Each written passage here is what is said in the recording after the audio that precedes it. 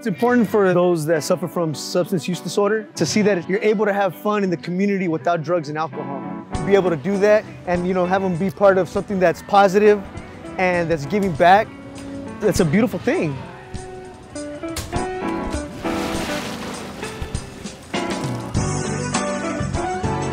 National Recovery Month is an opportunity for individuals to be able to experience the importance of resiliency, hope, love, and most importantly, understanding that recovery is a process and that there are many resources and individuals out here to support this pathway of wellness in their lives.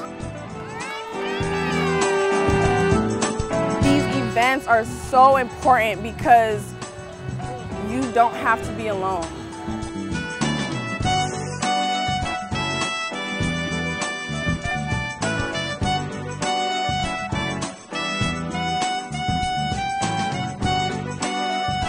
For anyone struggling with addiction, there is a different path. Recovery does happen. One day at a time, you can do it. Si se puede.